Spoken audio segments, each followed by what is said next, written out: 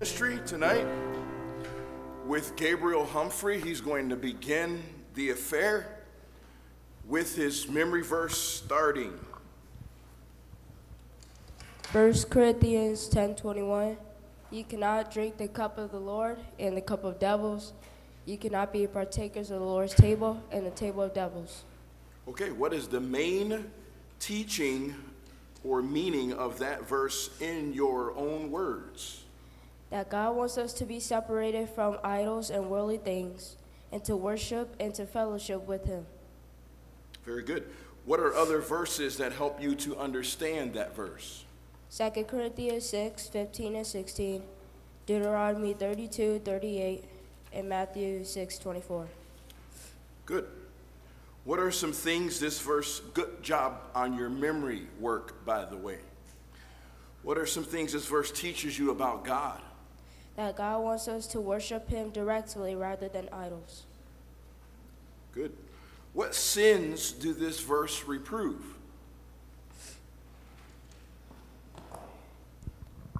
Idolatry, temptation, and false religion. Okay. What are some things this verse teaches you about yourself and your daily life? Before I got saved, I was set on things of the world, such as lust, lying, dark magic, sneaking, and false believing on salvation. But then as I commune with God, I know now that I can't do none of those things, none of those worldly things, and that you can. And when you get saved, salvation is permanent. Okay. And do you have any other lessons from that verse? That God wants us to worship Him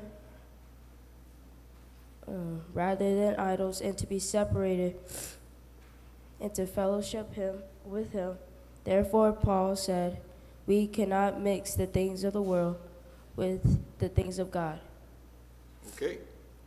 And were you able to say your memory verse to a partner? Yes, my mother and my father. Good. You did a great job with the verse this week. There is one clear teaching about the verse that you missed, and I will see if our next random candidate can pick it out or did pick it out. And if not, we'll go over it after that. Sabrina, you ready? She needs the microphone. And the rest of you members don't get too comfortable. We might just do this all night instead of having a sermon. Just go around to every member and see what you have. Okay, Sabrina, you can start with your memory verse. Okay. 1 Corinthians 10:21. Ye cannot drink the cup of the Lord and the cup of devils. Ye cannot be partakers of the Lord's table and of the table of devils. Perfect. 1 Corinthians 10:21. Great. What is the main meaning of this verse in your own words? Okay. That God is a jealous God, and that I must serve Him alone as my God. So God will not allow anyone or anything else to receive the honor that He deserves. I'm sorry, I'm nervous. Good. That's good. What are other verses, cross-references, that help you to understand this verse? Matthew 6:24, Deuteronomy 32:37-38, 1 Kings 18:21, Isaiah 65:11. Good. What are some things this verse teaches you about God? That God will serve sinful humans by sacrificing His own Son to pay for my sins. Okay. And what sins do this verse reprove? Pride, temptation, and idolatry. Okay. What are some things this verse teaches me about myself and my daily life? To stay away from the things of the world and separate myself completely and build my works on a foundation of Christ, because works are based in valuable and precious things like wisdom and truth. And I will always need God's divine help in my life. Okay. And any other lessons from that verse? Yeah. Okay.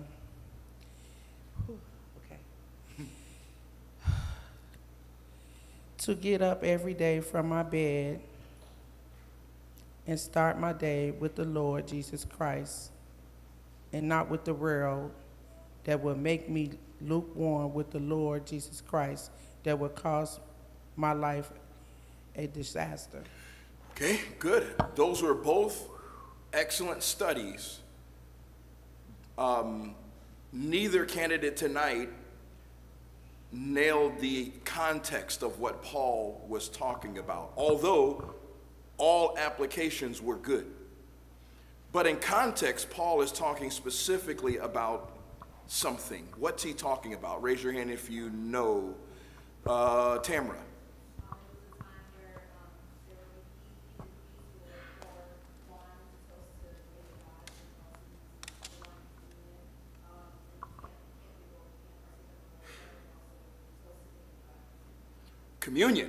Communion, the Lord's table, that you can't participate in heathenism, or we would say worldliness, and come to the communion table as well. The two don't mix. So that's the exact context. Both did a fine job with their study and application. I would say otherwise, if you didn't, good job. But don't forget, remember the context. In the context, Paul is addressing people who want to take communion and serve the devil too. And he's saying you can't do both. All right.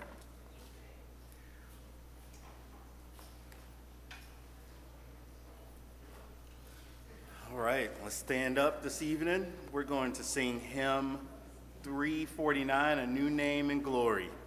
A new name and glory. There is joy in the presence of angels over one sinner that repenteth. Luke 15:10. New name and glory.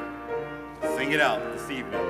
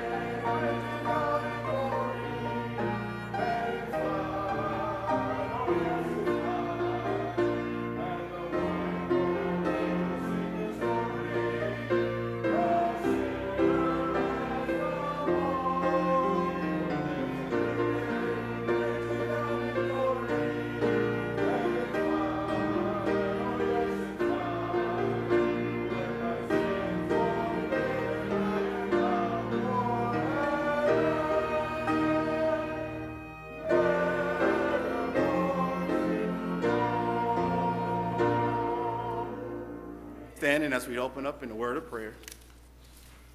Let's pray. Heavenly Father, we thank you for this day. Lord, we just pray that you just be lifted up in the service tonight.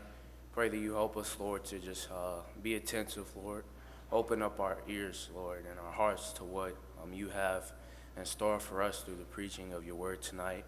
Lord, we thank you for those who came back, Lord, to hear some more from your word, because, Lord, this whole day is to worship you. And so, Lord, I pray that you bless it. I pray that you would just do a work as we're going through Nehemiah. I pray that you help us to learn. Thank you, Lord, for the blessings you've given us, Lord, and thank you for being the God of wonders that you are. I pray that we continue, Lord, to lean on you and trust in you. In Jesus' name we pray. Amen. Amen. You may be seated. Turn over in your hymn books, back a few pages, 292, Nothing Between, 292. Nothing between my soul and the Savior.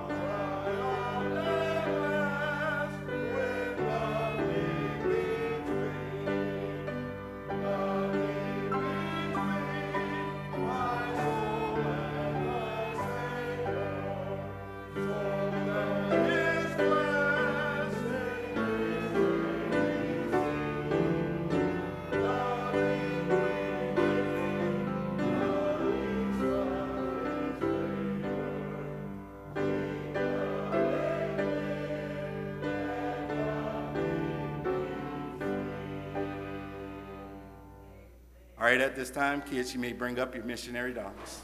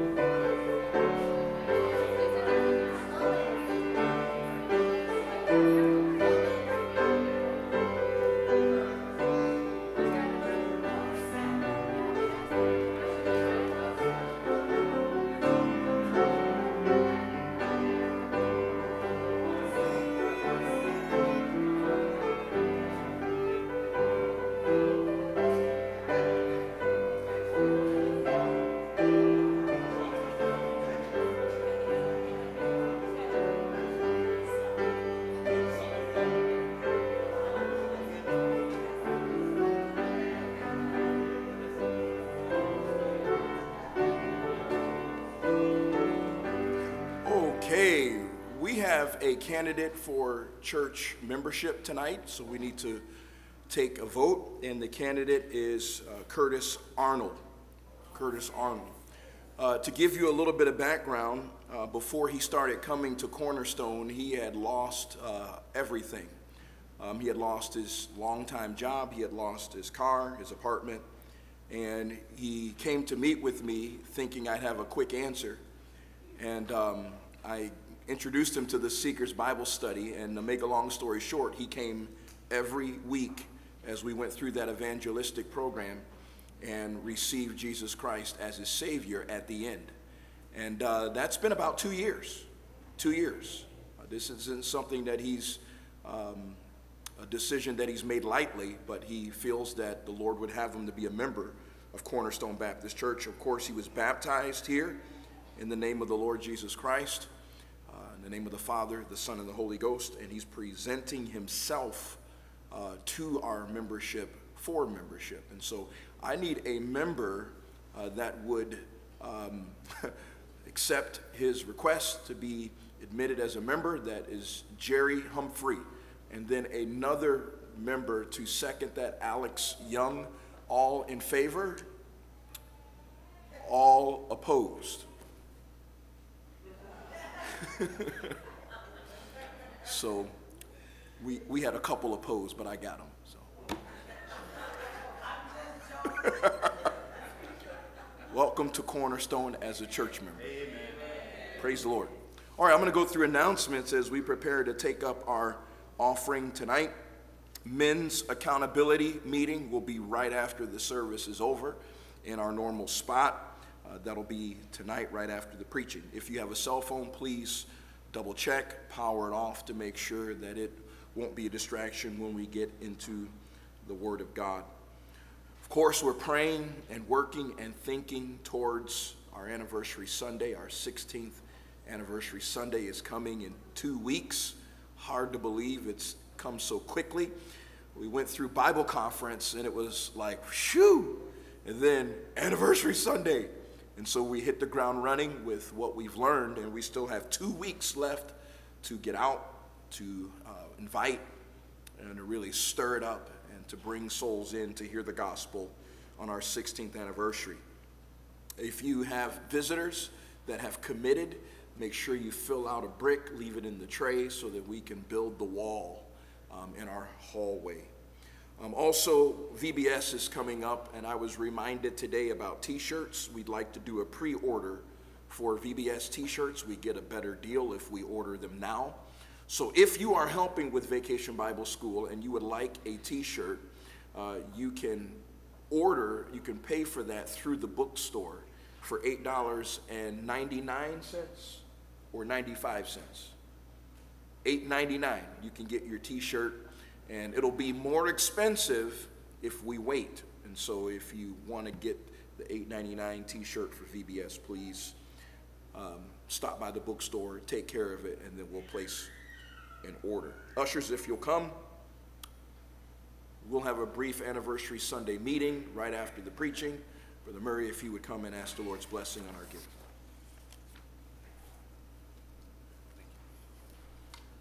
Let's pray. Dear Heavenly Father, Lord, we thank you again for bringing us here this evening. Lord, we thank you for just sending your word down to us, Lord, and Lord, just listening to the testimony of Brother Curtis and hearing, Lord, that he came to salvation, Lord, expecting something else, Lord, and what profit a man to gain the whole world but lose his own soul? Yeah. Lord, he lost it all that he thought, but he gained something, Lord. We thank you for it. And at the end of the day, all that's vanity, Lord, and we know it. We know that loving you, Lord, is a purpose, and keeping your commandments. And he wouldn't be able to hear these things, Lord, if it wasn't a preacher, Lord, that gave it to him, or your word. So we thank you for it. Lord, so how can we not give? How can we not give, Lord, when we hear testimonies like that? Lord, and we thank you, Lord. We thank you for giving us the opportunity to give. So, Lord, I pray our hearts be soft and open to give and be cheerful. Lord, I pray, Lord, that you use the tithes and offering, and use it in a way that only you could, Lord, and stretch it and spread it, Lord, and spread your word in different places. So, Lord, again, we just thank you for everything you've done. Lord, thank you, Lord, for your mercy and grace. And, Lord, I pray that you just continue to bless. And all these things I ask in Jesus Christ. Amen.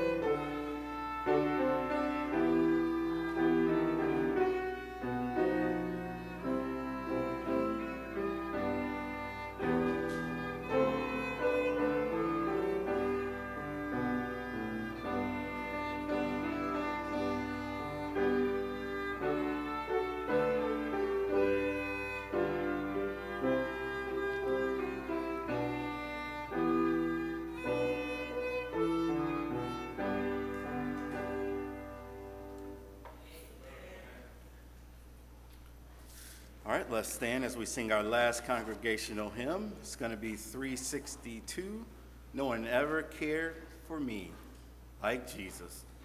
Hymn 362. Stand as we sing our last congregational hymn this evening.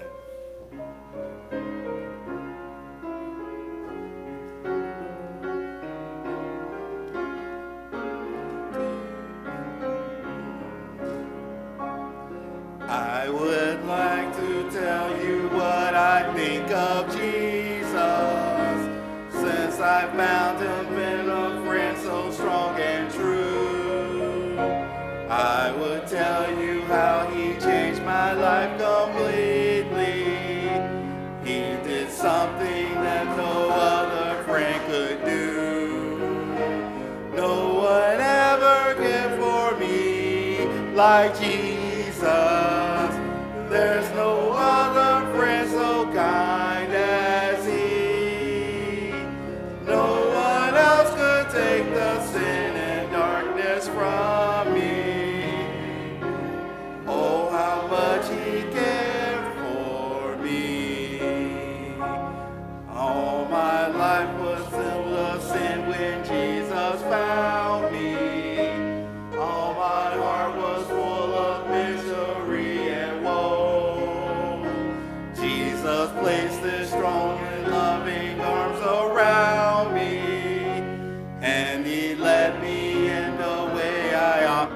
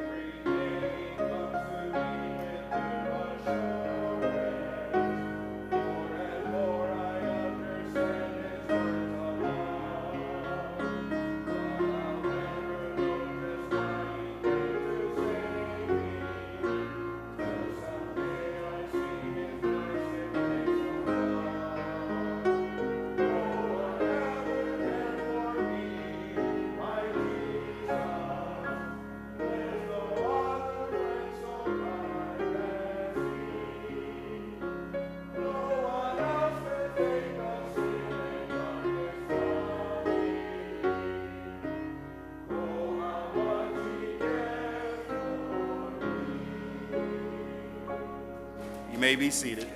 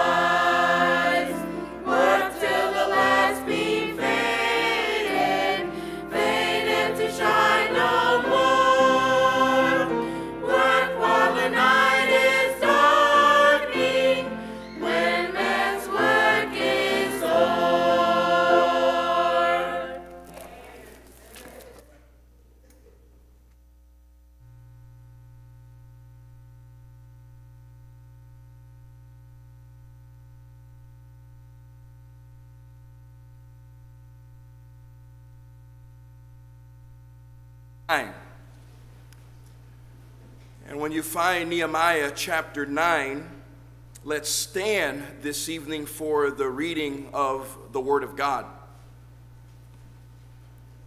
Tonight I want to bring a message entitled, But After They Had Rest. But after they had rest. Nehemiah chapter 9. And our series on the book of Nehemiah. To give you the immediate context, we've learned through this chapter that God is a God of wonders. And then through this prayer, we see a rebellious people being shown God's glory and turning away from his goodness to them. They're coming back to him as God gives them more light and more judges or saviors, the word is. So they sin, they backslide, they come back to God. God hears them. He grants them forgiveness. He blesses them again. Cycle of sin. This prayer is recounting that whole cycle of sin in the book of Judges. I'd ask that you remember that the chapter is a prayer, largely a prayer. It is the longest recorded prayer in the scriptures. We're going to read verses 28 through 38, and we'd like to read it responsively tonight. And so I'll read verse 28, and then we'll alternate until we get to the end of the chapter. Nehemiah chapter 9, beginning in verse number 28. Let's do our best as we read responsively to stay together, not a race. The goal is to stay together. And let's read it with some enthusiasm tonight. Nehemiah chapter 9, verse number 28. But after they had rest, they did evil again before thee. Therefore leftest thou them in the hand of their enemies, so that they had the dominion over them. Yet when they returned and cried unto thee, thou heardest them from heaven, and many times didst thou deliver them according to thy mercies.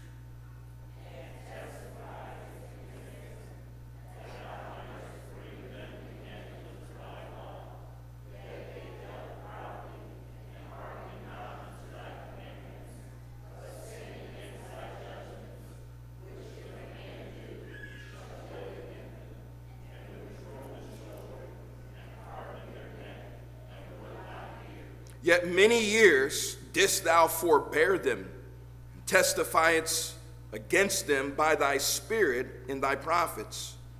Yet would they not give ear. Therefore gavest thou them into the hand of the people of the lands.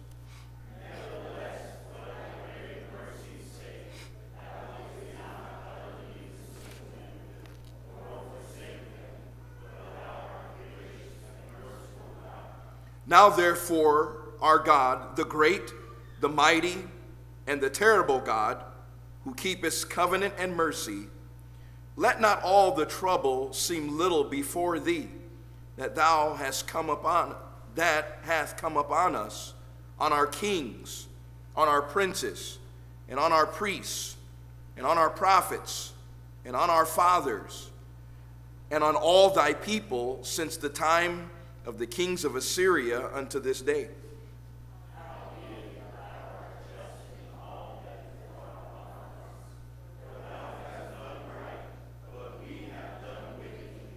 Neither have our kings, our princes, our priests, nor our fathers kept thy law, nor hearkened unto thy commandments and thy testimonies, wherewith thou didst testify against them. For they have not served thee in their kingdom, and in thy great goodness that thou gavest them, and in the large and fat land which thou gavest before them, neither turned they from their wicked works. Behold, we are servants this day, and for the land that thou gavest unto our fathers, to eat the fruit thereof and the good thereof, behold, we are servants in it.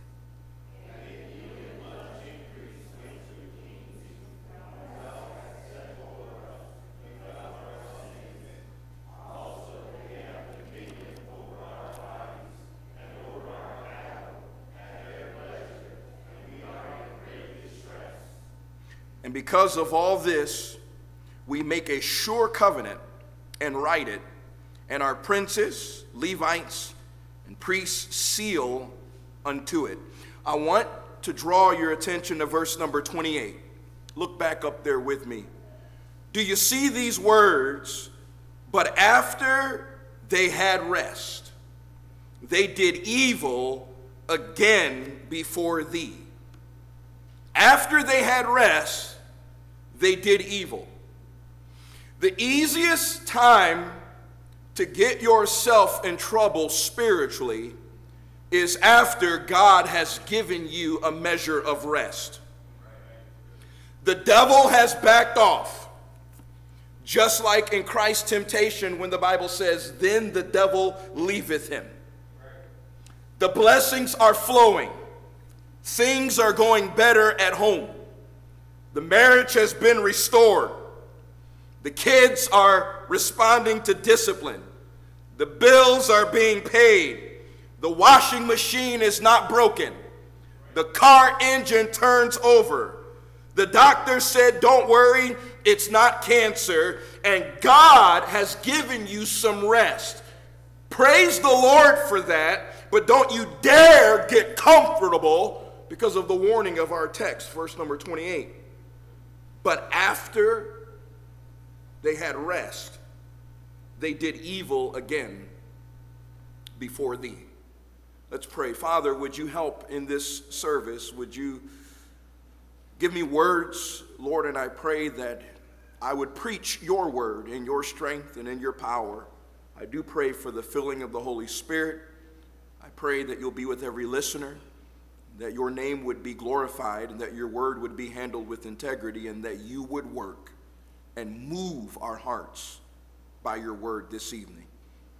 And Lord, I pray this in Jesus' name. Amen. You can be seated. The prayer we started this morning continues.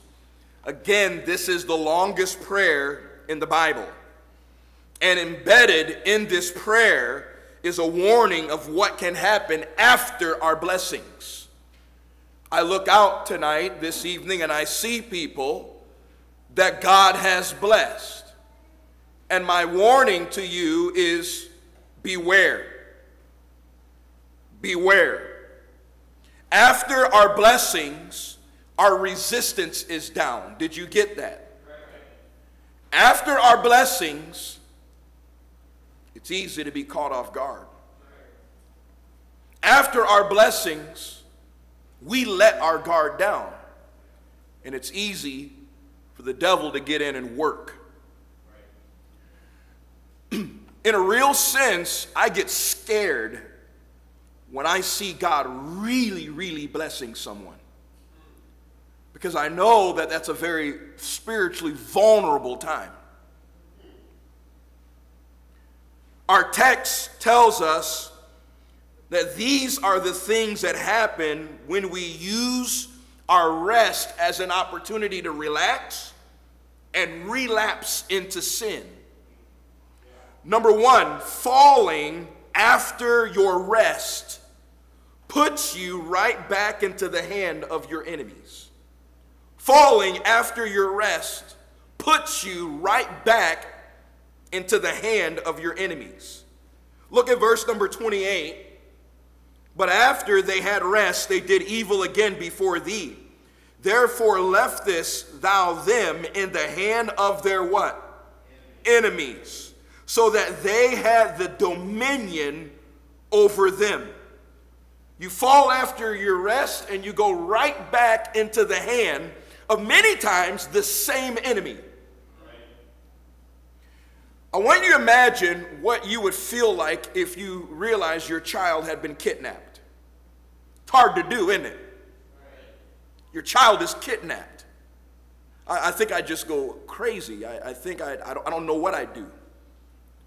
But your child's been kidnapped, and by God's grace, you get your child back. And that child's kidnapped again. What are the odds? You say, what are the odds of that? And they're kidnapped again by the same enemy. Wouldn't that get old?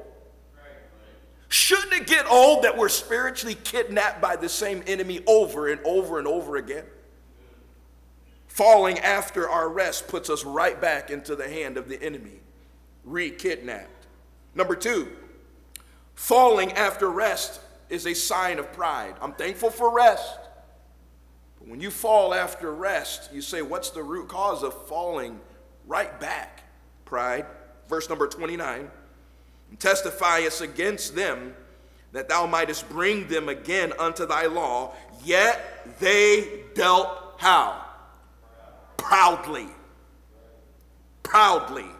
And hearkened not unto thy commandments, but sinned against thy judgments, which if a man do, he shall live in them, and withdrew the shoulder.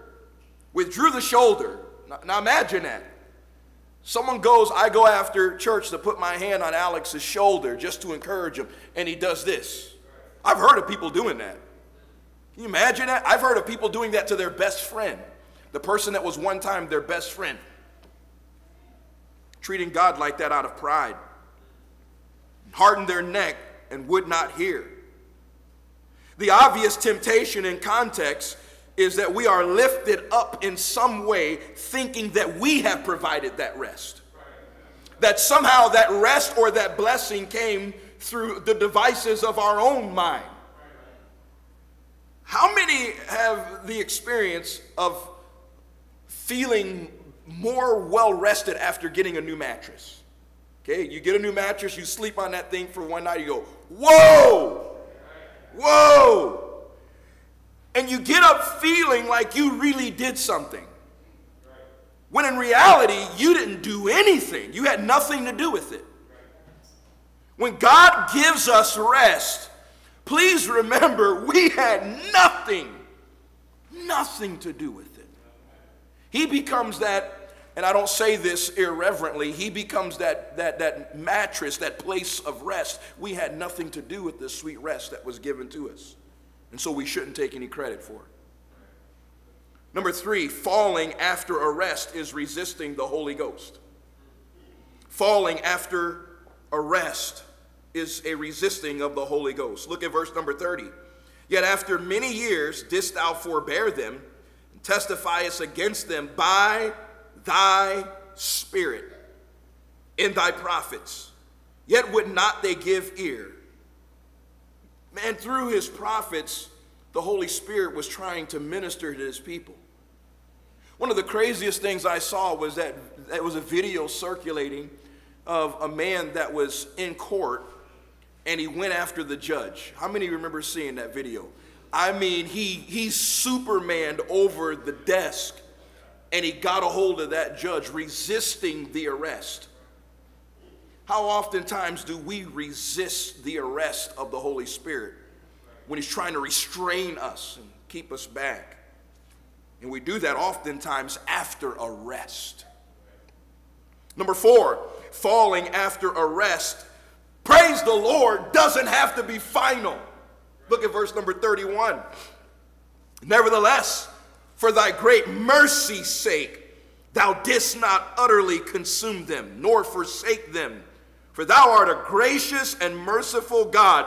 Aren't you glad that falling after arrest, although it's not good, doesn't have to be final? I think of David, who was blessed of God mightily. Talk about arrest. And yet he failed. He fell into sin, but he sought God's forgiveness. I'm also thankful for a son of David who has never fallen, the Lord Jesus Christ.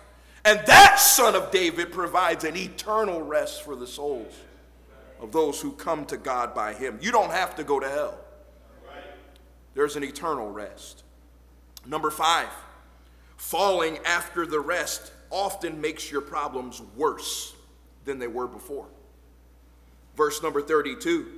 Now therefore our God, the great, the mighty, and the terrible God, who keepeth covenant and mercy, let not all the trouble seem little before thee that hath come upon us, on our kings, and on our princes, and on our priests, and on our prophets, and on our fathers. It's like an endless list there. And on all thy people since the time of the kings of Assyria unto this day. Now, what was the condition of the children of Israel in the story of Nehemiah? They were under bondage to the Persian Empire. Okay? They had built the wall, but they were still subjected to the Persians. Their situation didn't get better as they fell away from God. Now think about that. God blesses you. He provides a rest. And you say, well, I'm just going to take this as my opportunity to get back into sin a little bit more. No, God tells you your situation can be worse the next time around. Number 6, falling after rest is no excuse to blame God. No excuse to blame God. Verse number 33. Howbeit thou art just in all that is brought upon us. God, we deserve this. For thou hast done right, but we have done wickedly. Adam tried to do this when God found him out. He said, God, it was the woman that thou gavest me. Trying to blame God. When we fall after arrest, we can't point up to God and say, God, somehow you got me into this situation. He's just. Whatever he does is right. Number 7, falling after rest is a special trap for leadership. Okay? If you serve in a leadership capacity in our church, you better listen up. It is a special trap for leadership. Look at verse 34. Neither have our kings, our princes, who are these, the leaders, our priests, nor our fathers kept thy law. Pray for your spiritual leaders. Pray for them. I guarantee you the devil is determined to drag them down. And if our Samsons are drugged down, so will our Israels be drugged down. The devil wants your spiritual leaders. He starts there. Why does he start there? Why does he start with the spiritual leaders? If the devil can get the spiritual leaders, the rest of the sheep will be easy prey. Pray for your leaders. I'm begging you, pray for your spiritual leaders. I depend on your prayers. Can't say that emphatically enough. Number 8, falling after rest is a rejection of God's goodness. Look at verse 33. For they have not served thee in their kingdom, and in thy great goodness that thou gavest them. God's goodness. And in the large and fat land which thou gavest before them. Neither turned they from their wicked works. When our children sin against us, how many of us parents remember trying to remind our children how good we've tried to be to them? I know I have. Man, I pull out that card. You may say that's not fair. I pull out that card. Man, you disobey me and treat me this way. I've tried to do this and this and this for you. Haven't we viewed their failure as a rejection of the goodness that we've tried to bestow upon them? God's no different. He says, I've been good to you. Don't spit in my face. Don't spit in my face. Number 9, falling after rest makes you look like a slave. It makes you look like a slave. And I know nobody in this room is going to be for slavery, but let me tell you something. You fall after arrest and you're setting yourself up for slavery. Look at verse 36. Behold, we are servants this day. And they were. Who were they servants to? The Persian king, who let Nehemiah go rebuild the wall. We're servants this day. We're slaves. Verse 36, and for the land that thou gavest unto our fathers to eat the fruit thereof, and the good thereof, behold, we are servants in it. By the way, God told them this would happen. God said, you fall away from me and you'll become slaves. Now listen, if you're saved tonight, Romans tells us that you're no longer a servant of sin. You're no longer under slavery. You've been released. Now, I want you to imagine, how many of you know somebody that's been in jail? Yeah, almost every hand went up. Know somebody that's been in jail. They get released from jail. What do they look like showing up the next day saying, put me back in the cell? Huh? What do they look like? A fool. I guarantee whoever you're thinking of didn't do that. But why is it that we do it? Put me back in the cell. Falling after our rest makes us look like a slave. Number 10, falling after rest enriches the enemy. It enriches the enemy. Look at verse 37. And it yieldeth much increase unto the kings. What yields increase to the kings? Look at the context. Come on now, wake up. You with me? What yields much increase unto the kings? The land that God gave his people. It yieldeth much increase unto the kings. They're getting fat off of God's land, the land that he gave to his people. The Bible says, whom thou hast set over us because of our sins. Also, they have dominion over our bodies and over our cattle. At their pleasure, we are in great distress. Falling after rest enriches the enemy. How interested are you in the enemy being enriched by your things? Those of you that own a home, if you went home after church tonight and Lori Lightfoot was sitting in your living room and said, this is my house now, I live here, what would you do? What would you think? She's sitting in your living room. She said, this is my house.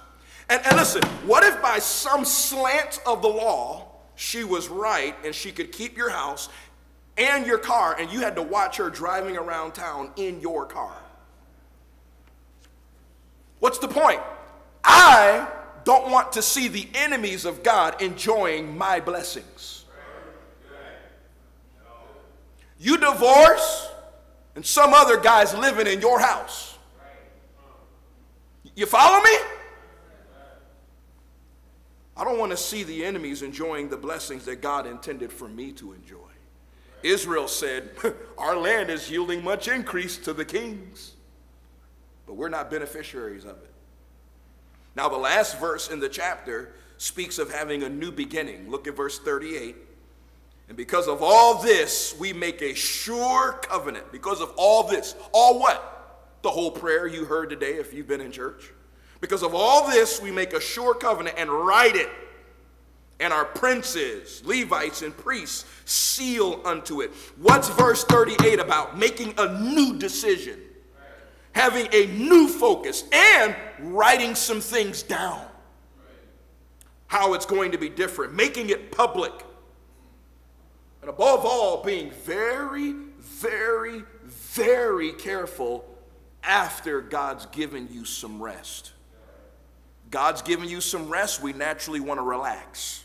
No, that's the time you need to be on guard. Father, thank you for your word this evening.